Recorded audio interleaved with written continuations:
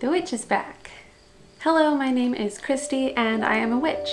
Today I just want to talk about mental health and magic and why those two things are so important together. A lot of you guys noticed that I went missing for about a year. I stopped posting videos, I wasn't as active on social media or my website, and that was because I was going through a really hard time. There were a couple of situations that were really toxic to me, to my health, my mental health, and even before a pandemic happened, I had a couple of traumatic experiences that I was going through. So this is something that I'm still working on, I'm still going through. I just want to put a really big disclaimer up. I'm not saying that you should replace any professional help, therapy, medication, anything like that. Those all go under the self-care category. So if you need those things, still do those things. So why is mental health so important for magic? It's because you are your most important magical tool. Wands, athames, cauldrons, candles, all of those things don't work without you. Any tools that you have, any items that you acquire, they need your energy in order to work. If you are an artist and you've got paintbrushes, you want to wash your paintbrushes and keep them from getting all crunchy and unable to use them later. You want to keep them nice. So you are maintaining your tool. It's important because you want to take care of yourself and take care of your energy, because that is your source for magic. So there are just a few tips and topics that I want to touch on. And the first thing is to protect yourself.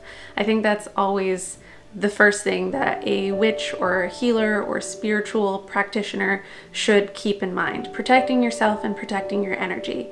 I found myself in a couple of situations with people that did not have my best interest at heart, and I needed to take better care of who I was surrounding myself with and how I was protecting myself if it was a situation that I could not help. And sometimes you can just get yourself out of those situations and then you'll feel better, but sometimes it's unavoidable. Maybe it's a situation, maybe it's a job, maybe it's a family member, whatever the case may be. You can protect yourself and protect your energy magically, and it might not make the world of difference if you're still stuck in that situation, but every little bit helps. So you can cleanse and protect your space and yourself.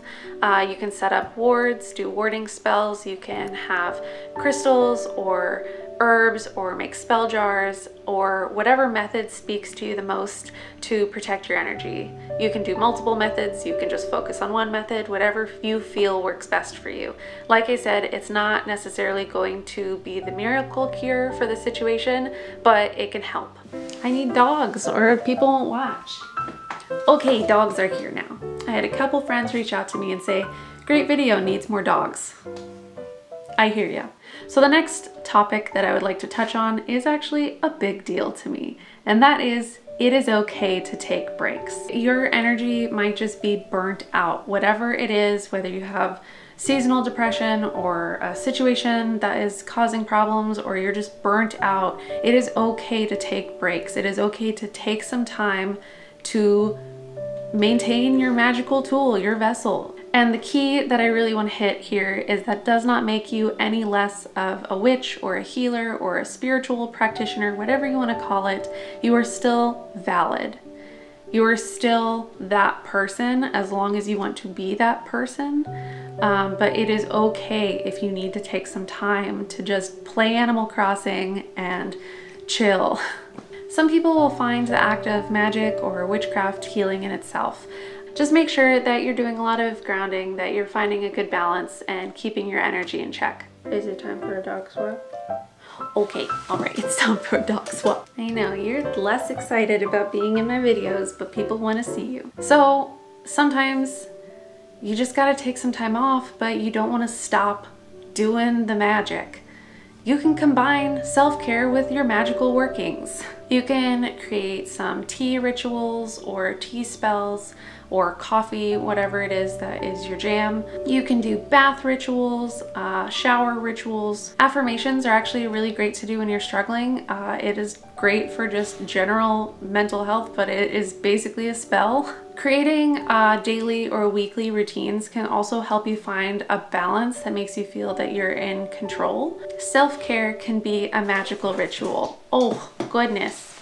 All right, I'm back without a dog. Self-care can be a magical ritual, whether it is doing a spell in a tea ritual or just meditating and grounding and working on your energy. Whatever level of self-care you need to do, you can make it magical. And if it's not a magical thing that brings you joy, that's okay. Again, you are maintaining your magical tool. You are bringing your energy back up so that you can use it again. A couple of ways that you can stay active without actually being active with your magical workings in the witchy space. You can read a new book or maybe an old book that really spoke to you.